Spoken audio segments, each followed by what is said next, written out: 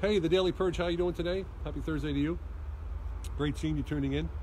Me, I'm still struggling with the flu and bronchitis and the recovery of the back, but I'm trucking along pretty good, keeping my appointments light, if at all, and just chilling out with the family. Feeling good about recovery and getting back up on my horse again.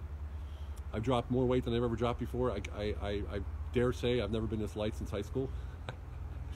So it's strange. Ollie, my trainer, really got my body into that fat burning mode where I'm just like withering away. It's crazy. But what does that tell you about preparation, right? I mean, how many people have gotten back surgeries and they get fat afterwards? I'm actually losing weight, which is, as an endomesomorph type body, impossible, because I gain fat like nobody. I look at a raisin and I gain 5 kilos or pounds. But he turned it around in my body where the preparation that he did actually made it so I'm continuing to lose weight, obviously because I'm losing muscle, but I'm not gaining fat, and that's the most important thing. So preparation is everything, right? So what are you going to do to prepare your day today? You're just going to live into the day? You're going to see what happens when you get to work, and you see what happens when you get to the desk? Is your day planned? Did you have certain things you want to do? You have benchmarks, you have KPIs that you're following? It's simple.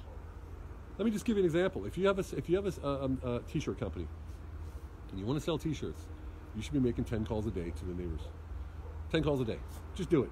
Make 10 calls a day, every single day, 5 days a week, and sooner or later, it'll reap benefits. And even after 2 or 3 months, you have to repeat, hey, it's me calling again, hope you're okay, checking out if you need anything, and be papa, we have this new thing, we have that new thing.